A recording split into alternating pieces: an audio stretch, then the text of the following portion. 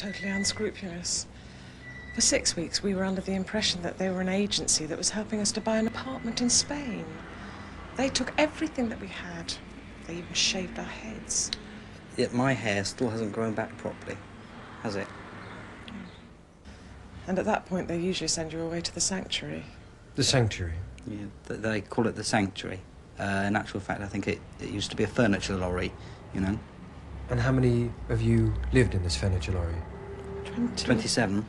And Jeremiah. Yeah, we can't count Jeremiah. He used to be there most of the time. Sorry, who is Jeremiah? Jeremiah was the cardinal. He didn't live with us.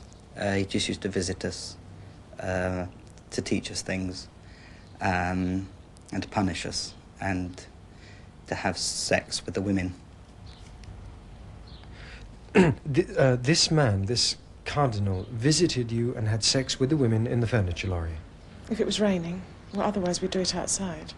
Why did you have sex with him? Well, he said that it was necessary for him to show us the non-sinful way of doing it. Couldn't he just have explained it to you? Well, he said he could, but that it was a lot quicker and easier to demonstrate it. What did you feel about this, Kenneth?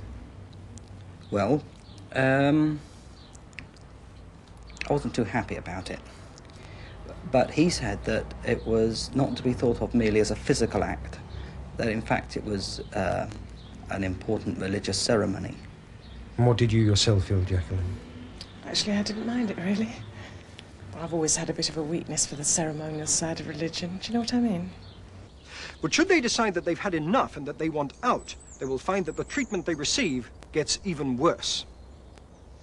Well, there was a couple who left a few months before we did, and we were told that we must never speak to them again. They were evil, and that if we ever saw them anywhere, it was our duty to creep up behind them and set light to them.